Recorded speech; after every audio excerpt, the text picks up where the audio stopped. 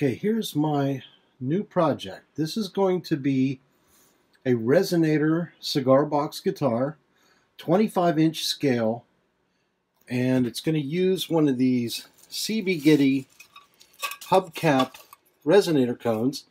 These are actually paint can lids that they hand spin up in their workshop in New Hampshire.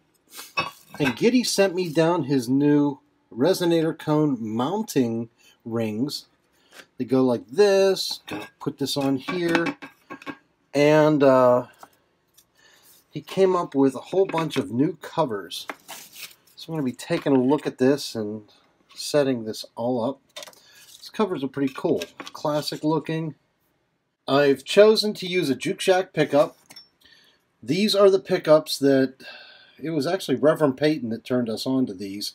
They're nice and thin. They're a mini humbucker. They've got this mounting tab over here. And this is for hollow body jazz guitars where they mount these to the pick guard so that there's no routing into a beautiful carved arch top. Well, what I'm probably going to do is I'm going to probably remove this tab and just mount this into the box and use like Gorilla Glue or something to hold it in place. I've got this.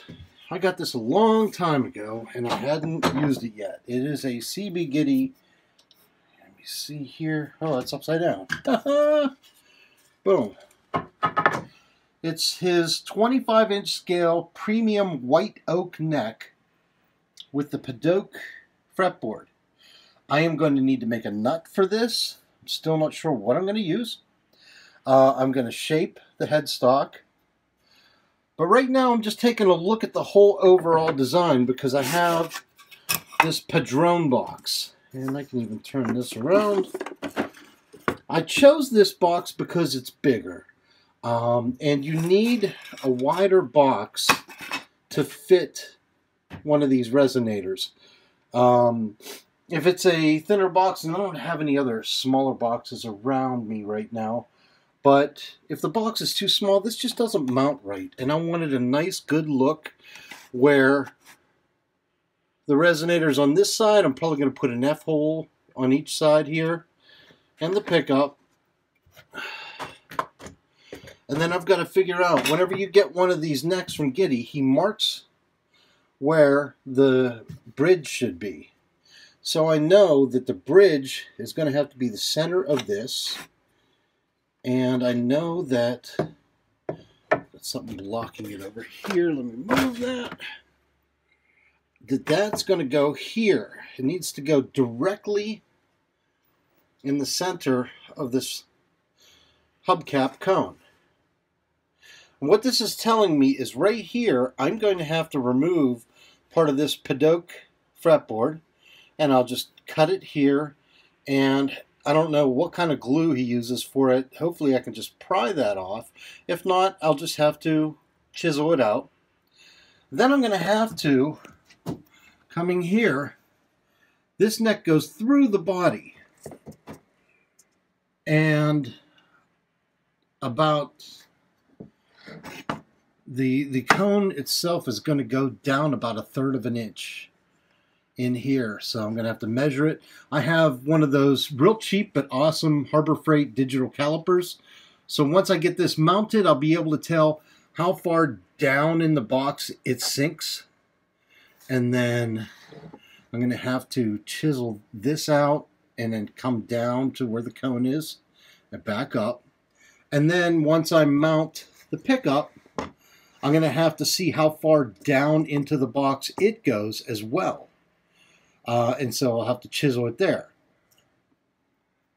These are the things that you have to consider as you're putting all these pieces together. It's like a puzzle.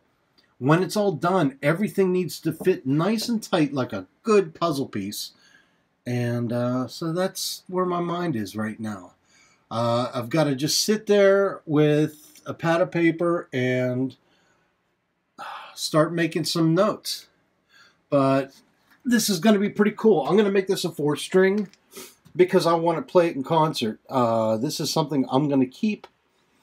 Gitty sent me the stuff, in order for me to prototype using his parts. So I'm going to do that, but I think I'm going to keep this. Being that it's a resonator, it's going to have a snappy tone to it. And with that snappy tone mixed with a pickup, it should give me a really good lead guitar instrument where I can do fast, quick leads. They don't have a ton of sustain, but they'll just punch out there. That's at least what I'm hoping for. So, yeah, let me see. Some other details, I'll probably put a volume knob here. The output jack will go here. I'm not sure if I'm going to have a trapeze tailpiece. I may do a trapeze tailpiece instead of just running the strings from the butt over. Because a trapeze tailpiece will let those strings go a little higher. Here. Trapeze tailpiece will come up and kind of match the bottom of the mounting rings and the resonator cone.